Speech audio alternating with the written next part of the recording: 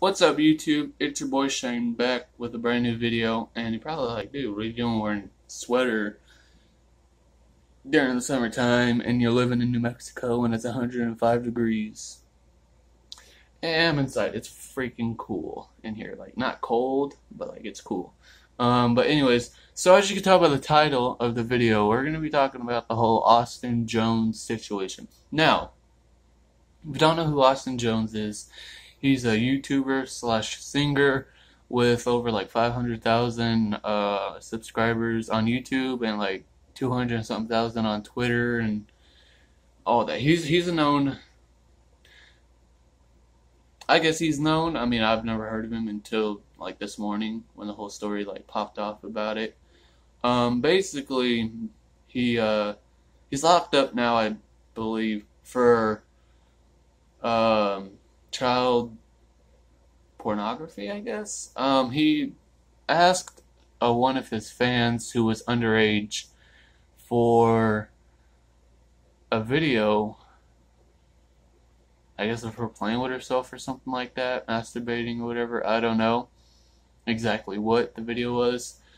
But now he's in prison, and I know for a fact he's going to be called Chomo. Now, if you don't know what Chomo is, it's prison slang for child molester.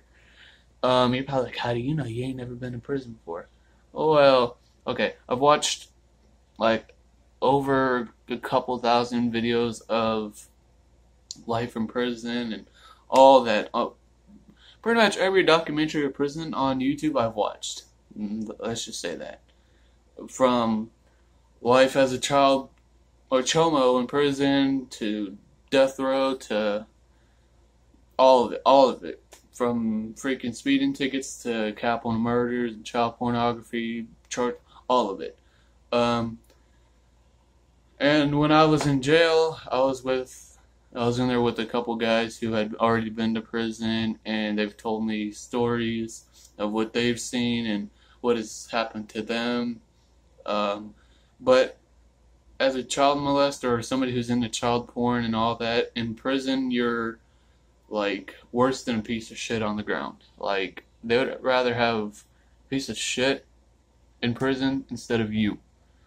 So that kind of explains who Austin Jones is going to be for the next 10 years of his life.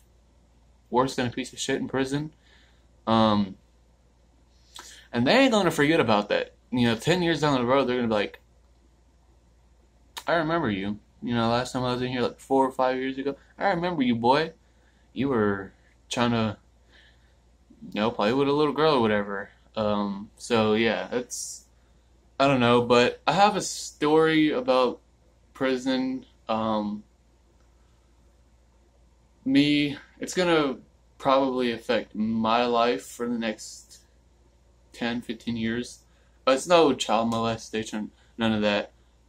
If you watch my jail video, then that's what it's about. Unless I get a job, then I'll be able to pay off my court fines. Which I got a call about that this morning. My my fine is only $1,300. So, excuse me. Yeah. So hopefully I get a job and I'll be able to pay it off in like 3 months, 2 months. So by the time I'm done with my GED and all that, I'll probably have enough saved up. So once I get my GED, I'll pay the court. And your boy's going to the Army. So I hope you guys like this video. If you did, give it a thumbs up, subscribe, and I'll see you all tomorrow.